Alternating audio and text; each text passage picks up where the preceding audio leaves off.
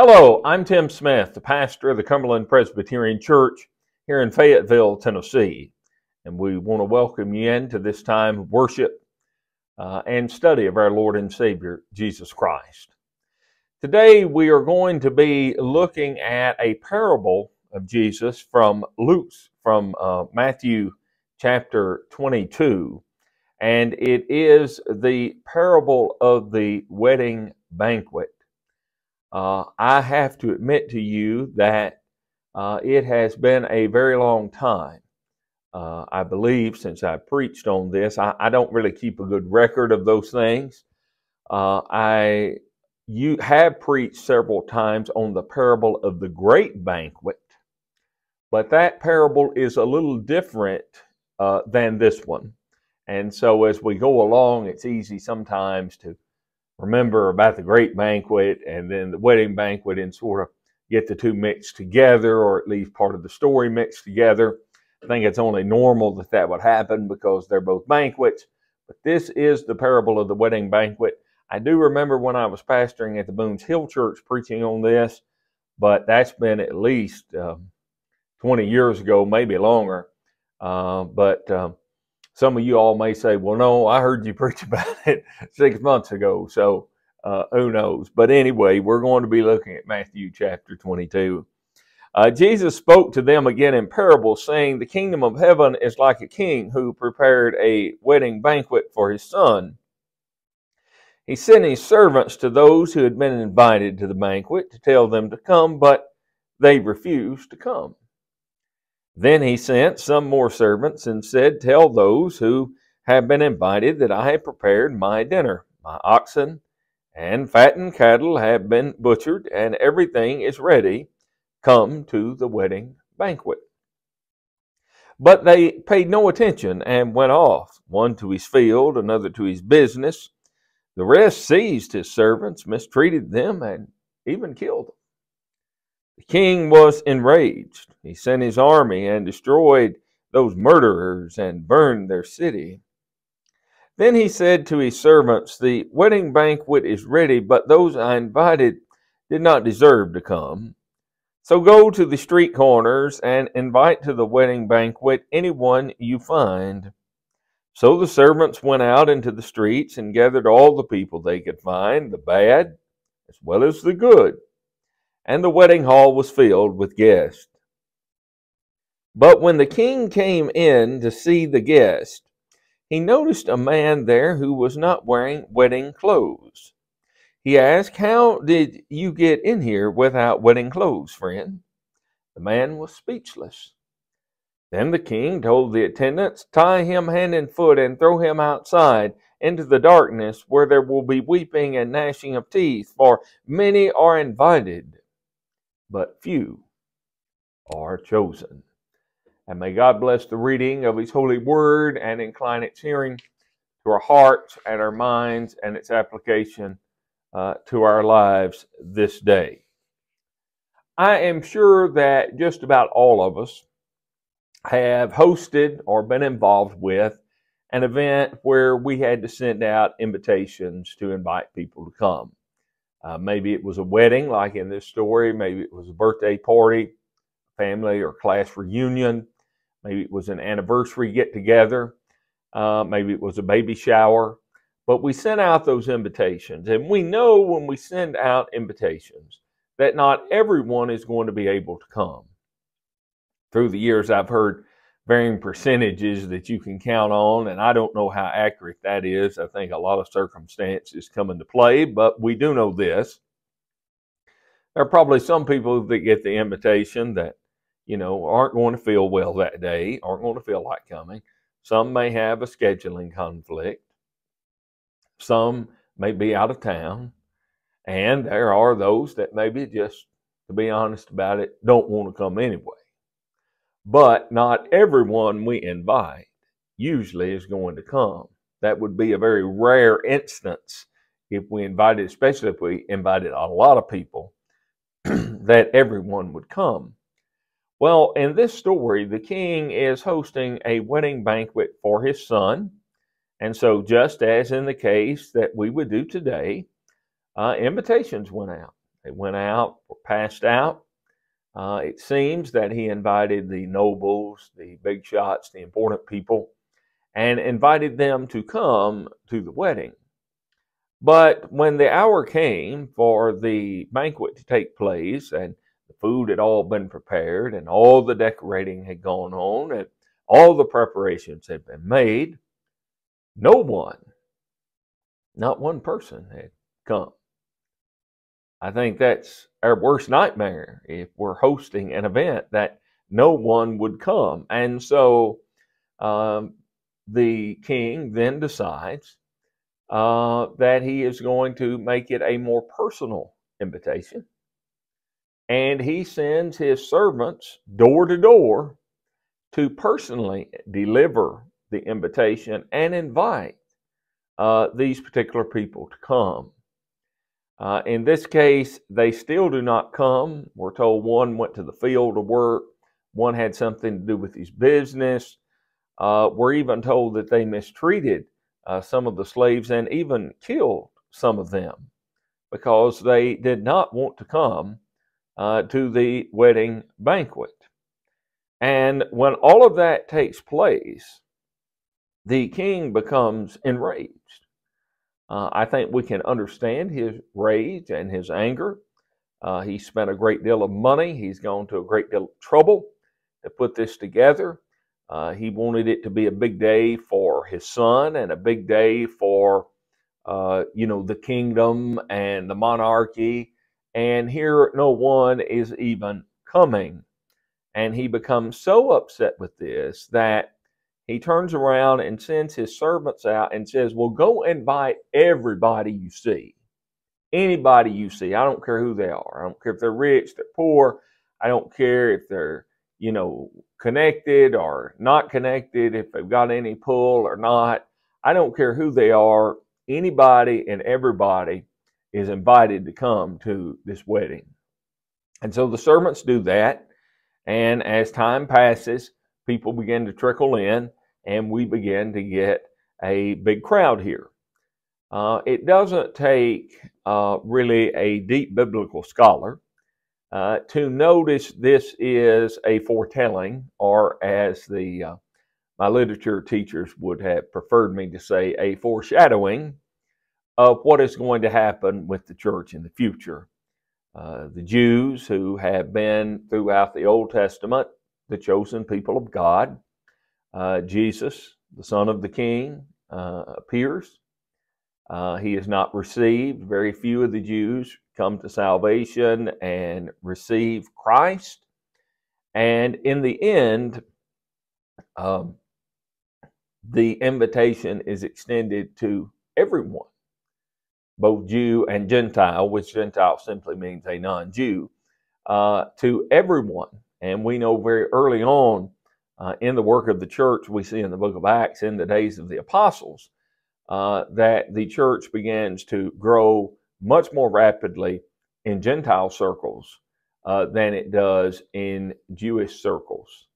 It also doesn't take a great biblical scholar to be able to see the foretelling or foreshadowing of the coming destruction of Jerusalem. You may remember famously on Palm Sunday, as Jesus entered Jerusalem, he said that the city would be destroyed, and woe to those that would be there. We know in the year 70 that the Jewish state and the city of Jerusalem, including the temple, was destroyed by Titus, and it was a very bloody and destructive battle and war that lasted several months. So I think we can see what Jesus is trying to get across here, that there is going to be an opening, that the people you would think would come to believe, the Jews, those that already believe in God and are supposed to be looking and awaiting a Savior, are going to reject him, and then it is going to be open to any and all people. And that is at the heart of what we believe as Cumberland Presbyterians. You know, our theme hymn through the years has always been "Whosoever will." I don't know how many times I sung that in the Kelso Church as a kid. It is well known. We are the Whosoever Will Church, that whosoever believes can come to salvation, that you don't have to be part of an elect.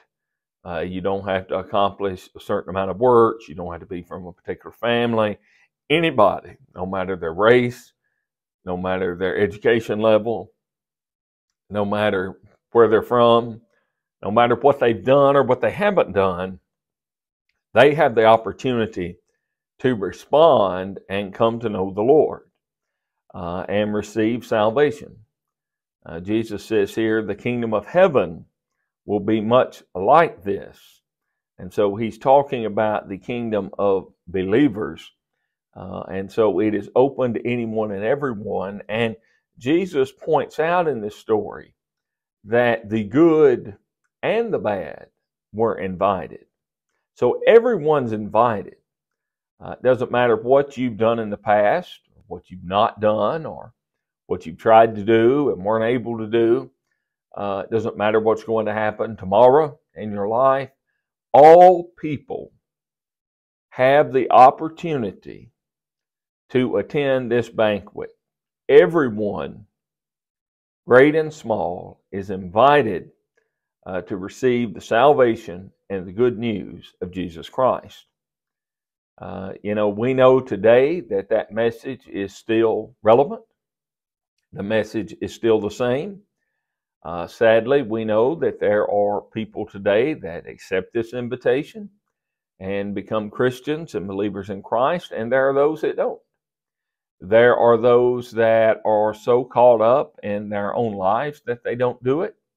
I think there are many people that really are not focused on their spiritual life, not thinking about their souls and the importance to care for our souls. They're just thinking about the physical world. I think there are also others that would be quick to tell you they don't have time to come to church. They don't have time to be involved in the cause of Christ. I looked back and couldn't help but notice the reasons that several of the nobles turned down why they could not come to the banquet. One said he had to go to this field, he had to go work. Another had to tend to his business. And I think sometimes we can get so caught up in our own affairs that we leave God out. And that is a very dangerous thing. And I believe it may be more dangerous today than it has ever been, because we are living in an age of busyness. We're busier than we've ever been, which I find interesting because we have all these time-saving devices. We have computers, we have dishwashers, we have washing machines, we have robot vacuum cleaners, we have cars, we have all these things that are designed to save us time, yet we are busier than ever. And so we need to be sure that the busyness does not keep us from answering the invitation to be a follower of Jesus. We're told that in the end, a large crowd files in to this big wedding banquet, and all seems to be going well. And we know that throughout the history of the world, hundreds of millions, billions of people have become Christians and have come to know Jesus Christ and become a new creation in Him and found hope and meaning and new life through Jesus. That is pretty much where the parable takes us to, isn't it? Up until now, it's been pretty easy to follow, pretty easy to understand. It's pretty clear cut. But as is often the case in Jesus' parables, there's always a little twist at the end. There's always a surprise. And it's that surprise that often is the teaching moment where Jesus is really trying to teach us something. And we see that here. Because, that's always sort of catches us off guard. I know sometimes I'll be watching a mystery movie. Some of you may be reading a book, and you think you've got it figured out who did it. And then at the end, there's that twist that throws you off and you're caught off guard by it. That's sort of the way this parable is presented. Here the king has invited anybody and everybody to come. He doesn't care how poor you are. He doesn't care, who you are, what family you're from. He has invited everyone to come. Yet when the king comes out and sees this large crowd of people, no doubt he is pleased. There's a large crowd there. But he notices one man in particular. It's the only guest at this banquet that is described to us in this story. And we are told he is not dressed properly. Now, exactly what that means, we don't know. Were his clothes dirty? Was he dressed too casual? Most of the time, if we're going to go to a wedding, even today, we're going to dress up. I have noticed that in my lifetime, people don't spiff up near as much to go to a wedding or a funeral or church or anywhere as much as they used to do. But apparently, this man did not make any preparations to attend this banquet. And we are surprised, I think, when the king becomes very upset with this man. Because he says, how did you even get in here? You're not even dressed for the occasion. And the first answer we want to give back to that is well, hey, king, you invited everybody. I mean, you invited anybody and everybody to come, so you didn't say anything about a dress code being necessary. But we see here that apparently it is necessary. The king evidently is insulted that this man did not take the necessary preparations and was not showing respect maybe to his son or to the king by coming ill prepared to the banquet. And we're told that the man is bound and he is cast out. He is thrown out of the banquet. And Jesus says this is as it will be in the kingdom of heaven. So here we've been hearing everybody's invited, anybody and everybody. But now one of those that came is thrown out because he's not dressed properly. He's not prepared. And I think this is an important, very important lesson for us. And that is, one has to accept the invitation of Jesus Christ, and one has to accept it sincerely. There has to truly be a change of the heart, the change of the attitude, a change of the soul. There is the belief today held by some that there is or will be universal salvation. Basically, that means, in simplifying that for the average person, it simply means they believe that everyone will be saved. Now, I mentioned last week that my favorite theologian is William Barclay, and I really like his writings and have learned a great deal from him, but I disagree with his view on universal salvation. He believes that in the end, everyone will be welcomed into the kingdom of heaven. I think this parable clearly points out that's not the case. It's not the only place in the Bible where we are talked about people being cast away or thrown out or removed. But Jesus is making clear to us that we have to take serious our commitment to follow Christ. And so this man that is not dressed properly, he represents to me, and I'm sure there are different opinions out there, but when I thought about him this week, he represented to me the person that goes through the motions of being a Christian. Maybe they were raised in the church. Maybe they've been baptized. Their name's on a church roll somewhere. They're not very committed to the church. They don't have much of a spiritual discipline. They don't pray much. They don't attend church or participate in church very often. They're the people that come 2, 3 times a year type person. But if you were to ask them, are you a Christian? They would quickly say, yes, I'm a Christian. If you said, are you going to heaven? They would say, yes, I'm going to heaven. But we see here that unless one has truly been changed, unless one has been made clean by the blood of Christ, they are not going to be able to enter into heaven. I'm reminded that when John looked into heaven in his vision, he talks about seeing everyone in white robes and that they had been made clean by the blood of the Lamb, which of course sounds crazy. If you get blood on anything, it's going to, mark it red. It's probably going to be a stain you can't get out. But John is making the point that the blood of Christ cleanses us of all our unrighteousness. And we need to fully accept that invitation. God does not force people to come to salvation. God is not going to force you to believe in Him.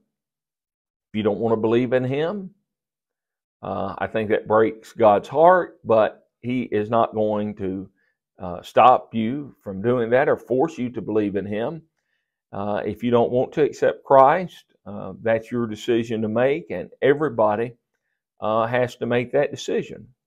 We're all invited, and just like when we get an invitation to go to a party or some function, we decide for ourselves whether we are going to go or whether we are not going to go. It's not going to be forced upon us, and God is not going to force people to submit to Him and to believe. We all have a choice and a decision to make, and we have to decide for ourselves whether or not we will accept Christ's invitation to be a Christian and to receive salvation and have the opportunity of everlasting life in heaven. That's a choice we all have to make. You can't make that choice for me. I can't make that choice for you. If I could make the choice for other people, I would make it for everybody. But we don't get to make that choice. We have to stand for ourselves before the Lord. I've got a good friend of mine that anytime we start talking about church, he always talks about his mother. He talks about his mother's faith and how dedicated she was to the church and how involved she was to the church, and his grandmother and how involved she was. And I have no doubt that both those ladies were very faithful, very dedicated servants of the Lord. I don't have any reason to doubt that they are in heaven now and in the presence of God, but they cannot get him in. He has to stand on his own. Our parents and grandparents, as much as they might want to make that decision for us, they cannot. We have to make that decision. And really, we are faced with two decisions. The first decision we are faced with is, are we going to accept Christ's invitation to be a Christian? Are we going to accept His invitation to believe in Him, to be forgiven our sins, to be reconciled with our Creator, to be made a new creation, and to have the opportunity of life forevermore in heaven? You may have never made that decision. You may have thought about it. You may have considered it, but for whatever reason, you've not made that decision official. You put it off. Often we put those things off, like a lot of things. We put those things off until tomorrow. And then tomorrow gets here and we put it off a little bit longer. But I would plead with you today that if you have never given your life to Christ, now is the time to do that. You need to accept that invitation while it is available to us and respond to the invitation of love and grace that God has offered to us. I also think there is another category here we have to think about. Here we have this man that accepted the invitation to come, but he wasn't dressed properly. He wasn't prepared. And I think sometimes we go through the motions of being a Christian, but we have not sincerely been changed. When we become a Christian, our heart is to change. We are to have a different attitude. Our life is to all be about serving the Lord and caring for other people and loving others. And it is one thing to go through the motions of being baptized or having our name on a church roll somewhere, but those by themselves will not save us. We have to truly be a changed person. We have to truly make Jesus the Lord of our life, lest we run the risk of being as this man who came to the banquet but was cast out because he had not taken seriously being there. And we know today there are many Christians, people that claim to be Christians, people that may be Christians, that don't really take serious their commitment to serve the Lord in their daily life. Let us pray. Gracious God and Heavenly Father, we thank you for this day that you've given us, and thankful that you do invite us. Thankful that your invitation is open to any and all of us, no matter how many mistakes we have made in our life, no matter how many times we have failed in serving you, you continue to invite us to your table. We ask, Lord, that if there are those that have never come to know you, that today they might open their hearts and minds to your ways. And we pray that we might all take our commitments to you seriously, so that we might live and be an example and witness to others. We ask that you would forgive us of our sins and the times we have lacked commitment, the times we have failed to follow the law of love and to truly serve you as our Lord and Master. We ask all this in the name of Jesus, who lives and reigns with you in the Holy Spirit, now and forevermore. Amen. Once again, I'm Tim Smith, pastor of the Cumberland Presbyterian Church in Fayetteville, Tennessee. We'd love to have you come worship with us in person. We're located at 1015 Lewisburg Highway, and we have our 8:30 a.m. casual service downstairs. It's a little bit more laid back, and it's followed by a breakfast. And then at 10:30, we have our traditional worship service in the sanctuary. May God bless you, and hope you have a wonderful week ahead.